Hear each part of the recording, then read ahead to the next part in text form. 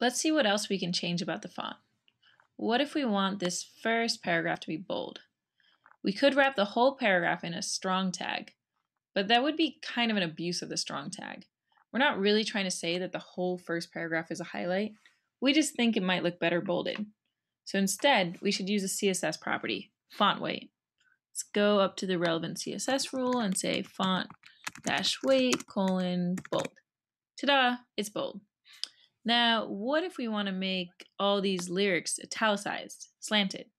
Once again, we could wrap them all in an M tag because the browser always defaults to giving M italicized style. But we shouldn't do that because that's kind of an abuse of the M tag. We're not trying to emphasize the whole song. We just think it might look better italicized. So instead, we should use a CSS property, font style. Let's go up to our relevant rule, song lyrics, say font-style: italic. Okay, great. Notice that we have a bunch of font-related properties in one rule for our lyrics. We've got font family, font size, and font style. If we want, we can actually bundle them up into a single property, font. Just writing font italic, 13 pix, fantasy. Okay, and we can delete the 3 properties that we used to have, and everything looks the same.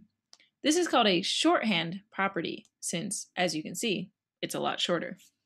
But me, I don't like it because I always forget what order to write the properties in, and it's just easier if I write them out one at a time. So I'm going to bring back what I had before.